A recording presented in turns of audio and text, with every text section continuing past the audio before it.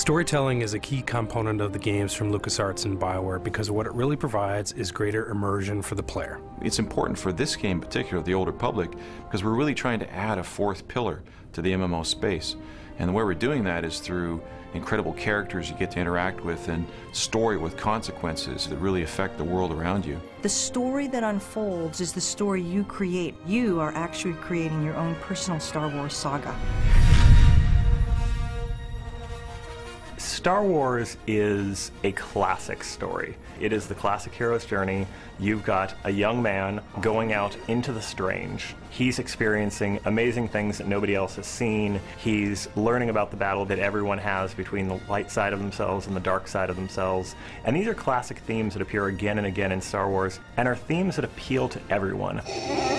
There's iconic moments, like moments of betrayal, moments of salvation, all these things that are really impactful, and it's that kind of imaginary but believable world. We try and capture all those in our games. We try and take that same kind of concept of, hey, you're making the ultimate decision. Is it salvation or is it destruction? And, you will have seen something maybe similar in the Star Wars movies, but we're bringing it to life in the game.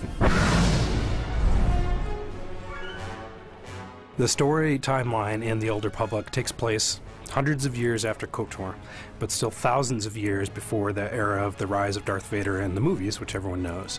And that gives us a really fertile, kind of unexplored part of the Star Wars timeline to work with. There's lots of Jedi around, lots of Sith forces around, so that gives us a lot of flexibility to create adventures for players to really get into. Everyone wants to have a lightsaber. That's a lot of kids' dreams, to have that lightsaber, to use the Force. And we wanted to be in an era where it makes sense for there to be thousands of Jedi and thousands of Sith in the universe.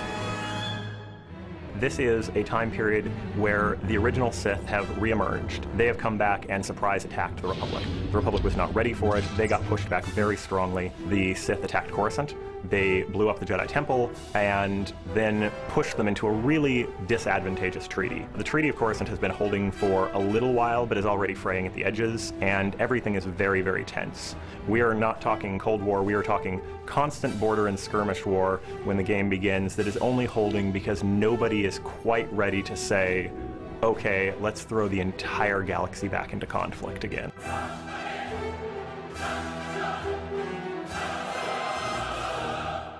In addition to that, that broad story arc, you'll have separate stories for each class that you play in the game. So of all the classes, they'll each have their own separate, huge storyline to pursue.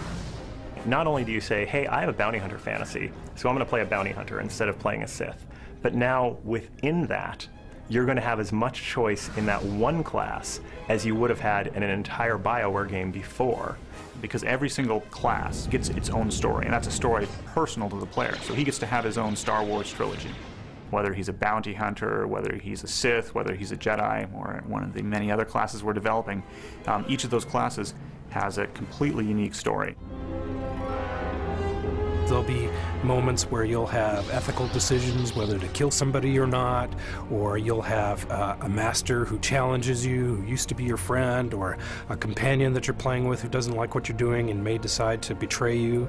I mean, these are fully engaged characters, so when you're talking to someone, you literally, the camera works just like a movie, and if they're getting emotional, they're clearly getting emotional, and everything makes sense. And as a player, seeing that is going to be something that will be very surprising to people, because it's something that it's really at the level we're doing never really been contemplated. Actually having this true, engaging, long-term, hundreds of hours cinematic experience. You really want you to feel the player to have that emotional connection with the world, with the universe, and feel like there's another reason to play that keeps pulling them along long term, so they feel like they have a reason to continue. Throughout it all, they feel like they're the actor and the director of the experience at the same time, at the center of this epic storyline in the Star Wars universe.